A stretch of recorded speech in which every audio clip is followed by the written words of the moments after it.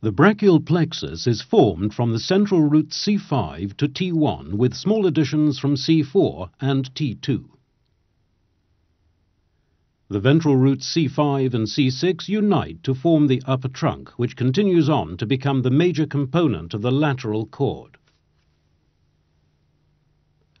The ventral root of the seventh cervical nerve becomes the middle trunk, and together with portions of the lower trunk, continues to become the posterior cord. Finally, the ventral roots of the eighth cervical nerve and the first thoracic nerve form the lower trunk, which together with portions of the middle trunk becomes the medial cord. The nerves that extend the arm arise from the cords.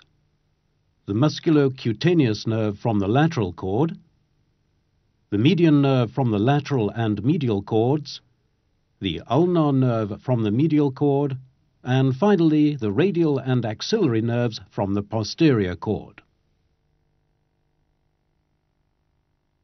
The brachial plexus passes through the interscalene groove relatively close to the surface between the scalenus anterior and scalenus medius muscles. The formation of the separate cords occurs just above the clavicle. The axillary artery is contained, together with the cords, in a common sheath, which goes beneath the clavicle in the direction of the axilla. This neurovascular sheath should run from the deep cervical fascia to the axilla. The axillary nerve passes through the lateral axillary groove to the anatomical neck of the humerus. On a sensory basis, the nerve supplies the lateral shoulder and the dorsolateral upper arm. It also has motor fibers which innervate the deltoid muscle. The musculocutaneous nerve passes between the biceps and the brachialis muscle to the lateral arm. It supplies sensory fibers to the radial side of the forearm and motor fibers to all flexors of the upper arm.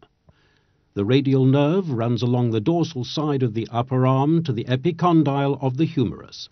It provides sensory innervation of the skin on the extensor side of the arm and in part the radial side of the hand. It also supplies motor fibers to the extensors of the upper and lower arm and of the hand.